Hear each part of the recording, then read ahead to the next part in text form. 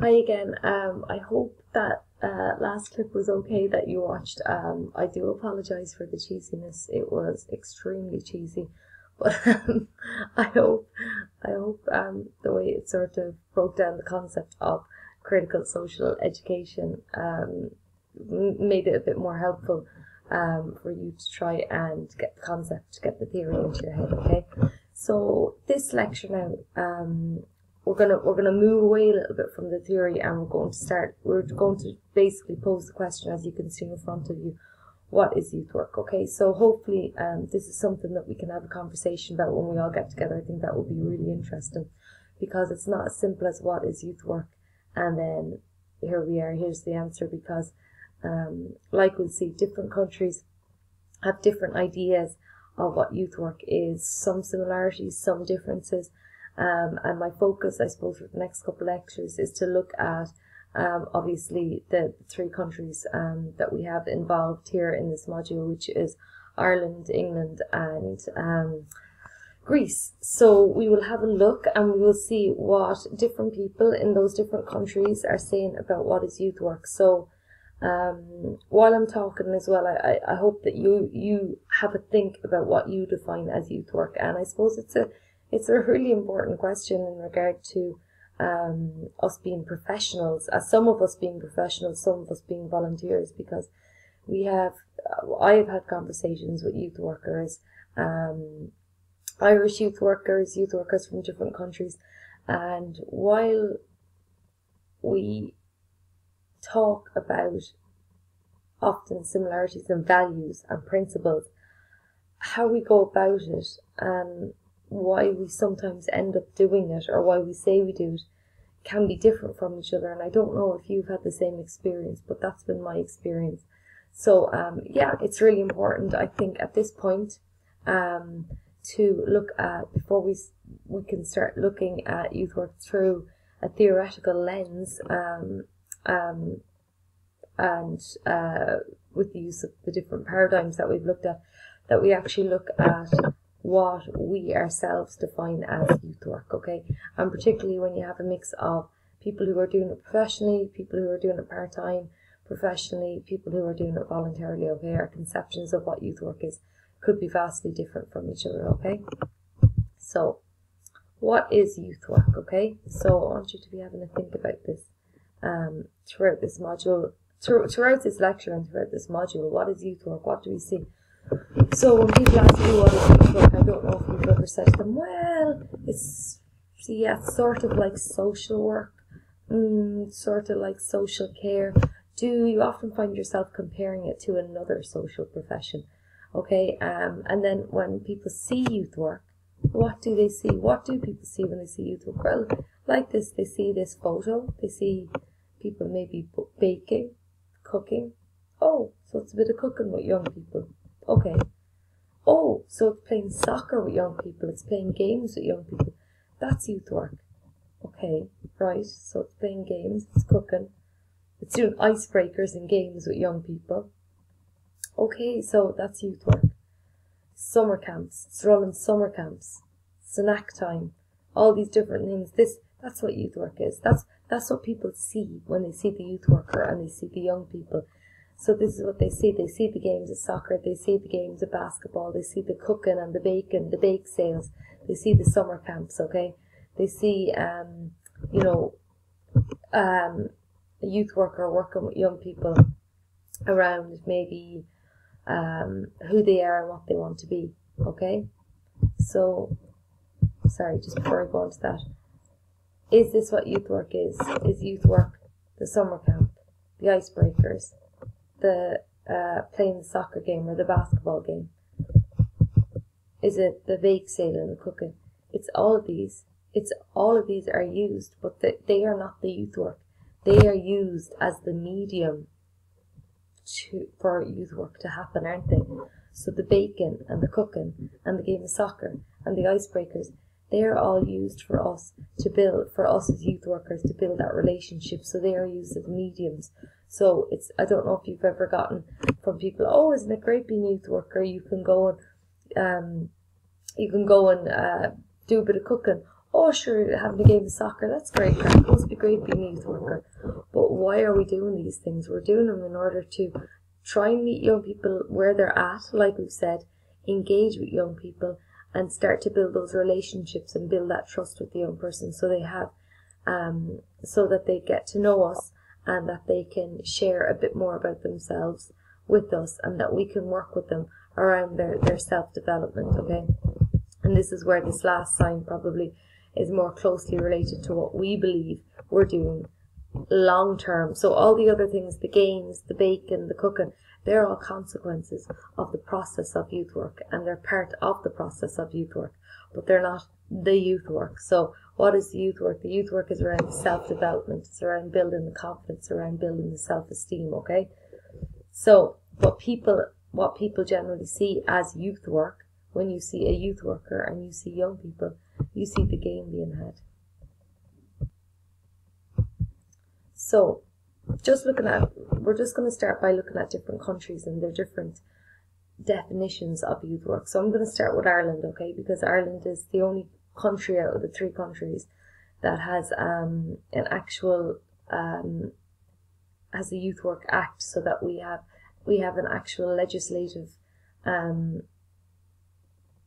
definition of what youth work is, and this is what we, as the Irish youth workers, know. This is what we work under, this particular definition of youth work, and it frames our work with young people, okay? So different countries, there's different yet similar definitions. So in a formal framework such as in Ireland, it's the Youth Work Act 2001, okay? So there was a lot of work, I suppose, that came, and I'll go into that came into the Youth Work Act becoming an act in 2001. There was work was done in throughout the 80s and the 90s in regard to actually getting a Youth Work Act put in for youth work and defining what is youth work. So it's, to be fair, and there's different criticisms and different pros and cons to this act, but I suppose at the end of the day, we have an act that we can use in order to frame our work with young people, and that is acknowledged, which is really important, that is acknowledged by government as youth work, and gives some sort of definition, clear definition to what youth work is to politicians, to the government. So in Ireland, as the Irish youth workers know, youth work is defined as, under the Act, as a planned programme of education designed for the purpose of aiding and enhancing the personal and social development of young persons through their voluntary involvement, which is A, complementary to their formal academic and vocational training, and B, provided primarily by voluntary organisations. Now, again, like I said, that is the definition. That is what professional youth workers, voluntary youth workers work under. I would suggest have a think about it. What do you think? You may already have thoughts about it. Does it describe what youth workers do? Does it describe what youth work does? Are there parts of it that are good? Are there parts of it that could be reshaped? Without me saying any more, I would suggest that you have a look at it and have a think about it, and go back to what we were saying in the last lecture in regard to thinking critically. So think critically about the definition and think, is it a good definition? Is it something that could be improved, or is it something that is pretty good already and just might need a little bit of tweaking, okay? So in the British context, so in Britain and Greece, there's no formal definition, no formal Youth Work Act at present. But in the British context, how youth work has been, like it says, conceptualised there is, and this is in Jean Spence's article, which I'll give to you within the next couple of lectures as well. So conceptualising youth work as the social education of the adolescent, okay? So it's hitting on that social aspect of education, okay, with a teenager, and that it came to preeminence after the Second World War as a means of helping young people, okay, to develop socially during their leisure time, okay. I'll be giving you, like I said, I'll be giving you articles which consider which look at the historical background of the social professions and youth work itself. The prime concern of social education it says, is with any young person's meetings with others, with his capacity in these meetings to accept others and be accepted by them, and about the common interests around which these meetings may revolve. So, again. So, is this helpful in the definition of what youth work is? Is this, in a British context, to the British youth workers, something that you would work under? Is it familiar to yourselves in Greece? Is it familiar to the Irish youth workers? Okay, so following on with in a British context, according to Davies and Gibson, the dynamic of social education is in relationships. Okay, so key word there, as we know, is relationships, and the primary objective of youth work is to enable young people to discover how to contribute as well as take from his, and as it says his. So I think that's interesting. So just take note of that.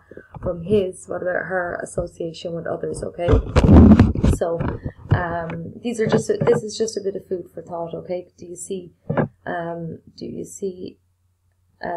bits there, essence of what you would see as youth work? And I think this is really important, if to think about these definitions and these conceptions of youth work. If you're doing youth work full-time, part-time, professionally, maybe you work at something else, and maybe youth work is new enough to you, but it's just something to consider when we're talking about youth work. So youth work isn't social work, youth work isn't teaching, youth work isn't a lot of things, but do we need to continue to compare youth work to another social profession in order to give it a definition, or can we already give a definition is in its own right? Okay, and I think that's important.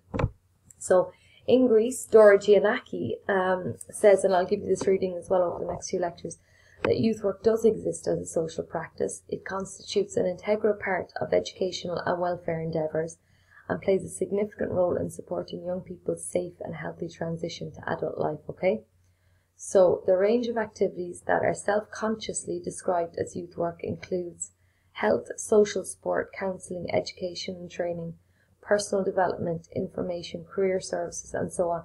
So again, here I suppose my critiquing of this would be to look at the range of activities that are self-consciously described as youth work. So do we say that they are youth work? So health, social support, counselling, are they youth work? Or does youth work happen within these sectors, within these spaces, within the spaces of health, social support, counselling, or are they youth work? Okay, again, a bit of food for thought, something for you to think about. Youth work values, Kylie says, are defined as universal and informal. They are the values which hopefully most of us are familiar with here, as empowerment, equality, inclusiveness, respect, involve young people in decision making, partnership, and voluntary participation. Okay, so these are the youth work values that we work by. Okay, so where these happen, how they happen, in what spaces they happen is part of the questions that we need to ask ourselves for youth work. Okay, Davies outlines the features of practice then, and I hope these look familiar too, as young people choose to be involved. So it's a voluntary endeavour.